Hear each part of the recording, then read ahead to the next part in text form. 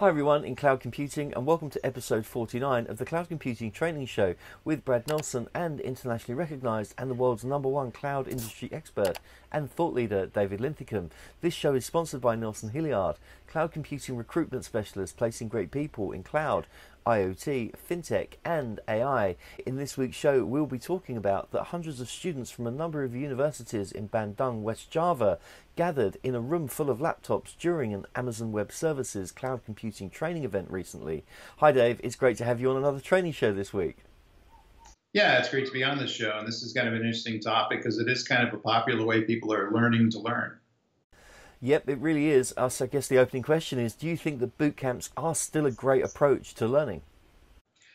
Yeah, I do. I'm kind of sold on boot camps. When cloud first started, they had Cloud Camp, and then turned into DevOps Camp and all these other sorts of things where they would just have an intense 2-day learning experience, and people who typically wouldn't have time to take a class over a series of weeks or even take online training, and they want to interact with people and they want to be able to ask instructors questions, and the ability to kind of sit in a room and have everybody attention really directed at a particular skill that they're learning and be able to kind of get the energy of other people learning in the same thing. And I've taught a couple of boot camp classes before, and I was just sold on it as far as, as someone who taught college for 10 years and, going in every week and just getting bits and starts of the topic. And, hopefully if we're able to separate things, people are going to be able to learn better. Now, if we're able to intensely direct them at the content, I think that's going to be a better learning experience going forward. So I think this is a new way to learn. We talk about computer-based training. I think that's going to have a place, but I think people still want to get up, go meet with colleagues, network with potential employers, network with people who are going to help them, and really kind of understand what the technology is and be able to ask questions, get those questions answered, work on things, build things, and have people look over your shoulder to see if you're doing it correctly, versus trying to do it through the technology stuff, which is fine, but I don't think you really kind of get that interactivity with the instructors and other people who are learning. So I think it's a great way to learn. I think that's what the trend is going forward. If anybody's going to get out of the office and go to a class, I'd rather see them go to a boot camp class. And by the way, most of these are held on weekends and evenings, so people are doing it in their spare time, which says something because they're not waiting for the company to pay for them to go to a class during the day when they're working. And so they're doing this as an extension of their job, providing with the ability to kind of build out their skill sets so they can get better jobs, make more money, things like that. So I view people who go to this thing as kind of naturally ambitious as well. Yeah, it's a good driver, isn't it, for sort of the ambitious people that really want to make things a way of life and adopt certain principles of learning. And I'm with you on that. I think a boot camp is a great way of doing that. It's a great way of building initiatives, building morale in a marketplace, sharing ideas, sharing opportunities, networking, and building that network out in a very concise, deep dive kind of way, because you're all there for one thing, and you're all rolling your sleeves up for the good of the projects within the boot camp. And I think that's really key. So what would you like to see? How would you like to see the ideal boot camp? What would be the ideal boot camp for you? I know you've done a few, and you've been guest presenters and keynote speakers at boot camps. But what would be your ideal boot camp? Let's build something. I mean, that'd be the best thing to do. I mean, I would, if I want to learn how to maintain a motorcycle, I would like nothing more than to, walk into a room with somebody who's a master mechanic and have piece parts of a motorcycle laying everywhere, and that person showing me how to assemble it, or basically a team of us assembling it and getting it to work and solving problems and things like that. Well, the same thing here. Give them a application to write, some sort of a real application that solves a real problem. And not just aspects of it, but we're going to write the whole damn thing. And we're going to do so in a time box period of time under a lot of pressure, and figuring out things ourselves with the help of the instructors and other experts that are in the room. And so you're able to figure out how you do database access, how you're going to, basically deal with AWS provisioning and whether to do serverless computing or container-based computing, what are the differences and things like that.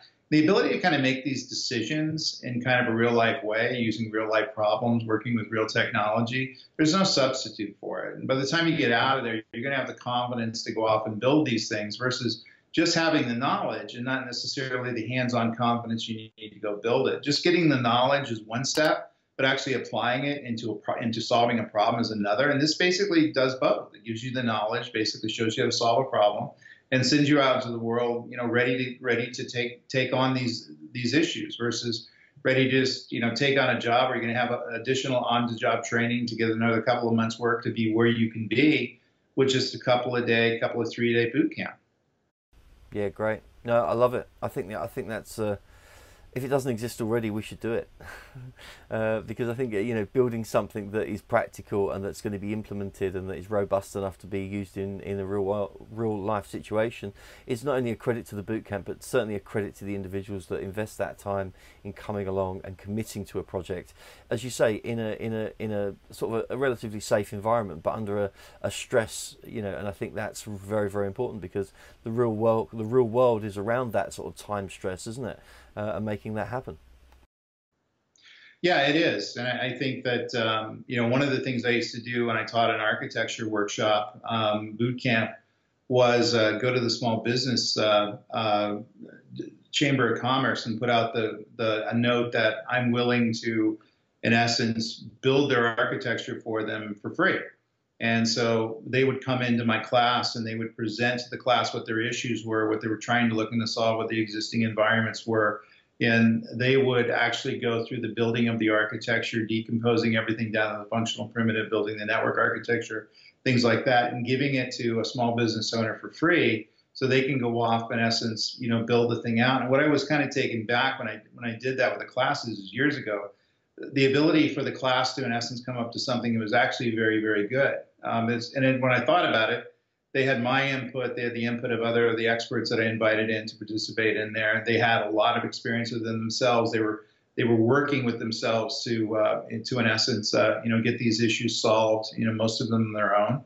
And there's something to be said about people who are just engaged in making that stuff happen, who have a passion for what they're looking to do.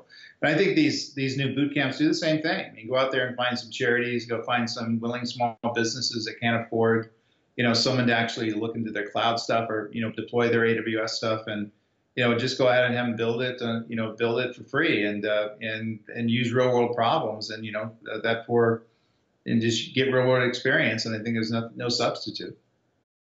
Yeah, very good, very good. It moves us on nicely, actually, to your top 3 tips, if we haven't already covered them. Would you like to do some sharing of those top 3 nuggets of knowledge that you have there, Dave? Yes, nuggets. That's right. Time box training is indeed effective. And so I'm a big proponent of it. And I kind of view training as something that people like to do as quickly as they can, as effectively as they can, and be as engaged as they can. I'm not actually a very good classroom trainer. I find when I go to conferences, I won't go to many presentations. I won't go to many classes and things like that because I don't learn that way. But I do learn if people are engaged, I'm able to interact with people, I'm able to ask questions, I'm able to, kind of bear things out. And I think people are going to be most effective in doing that, especially, we're dealing with a world where everybody's so stimulus overload today with social media, things like that. Your ability to engage with other human beings to get things done is going to be probably the most important skill that you can learn. However, you need to focus on the objectives of what we're looking to do. So don't take boot camps for things that are necessarily going to be not boot campable. In other words, we're getting into, conceptual things and things like that. Boot camps around building stuff. It's a maker's class. In other words, we're building something. Something's going to be outputted from this. It's going to work. It's going to function. It's going to do something. It's going to be something we can touch and solve a problem. Focus on, what's new and innovative, and a good, it's not a good path for the basics. I think that if we're focused on the new serverless technology from AWS, and we're going to basically build applications on that, become the best of the best in doing that. We're going to get people who are typically aware of the cloud and use the cloud. They use AWS, but don't necessarily understand much about the serverless area.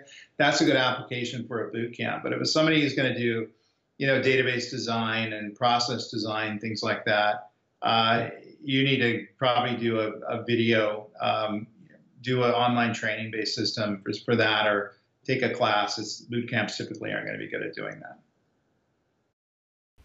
Yeah, you're right. It really is, you know, identifying the needs of why you're doing a boot camp, and making sure it fits the technologies and the outcomes that you're trying to achieve. So great top tips there, Dave, and thanks for being part of the training show this week. It's been very insightful. It's always a pleasure. And thanks for watching, everyone. We really hope you enjoyed watching this week's training show. You can get David on Twitter, which is at David Linthicum. I'm on Twitter at Nelson_Hilliard. All the shows are on podcast as well, so you can get us on iTunes and Stitcher. The links are below in the description box, so check those out if you don't want to watch us. We don't mind. We won't take it personally if you don't want to see us talking. That's okay. Also, we're on other forms of social media. So you've got Instagram, Facebook, YouTube, Twitter, obviously. So check us out there. We've got some great blogs as well that David writes for us. All the links are, as I said, are in the description box, so check those out. They come out on a weekly basis as well.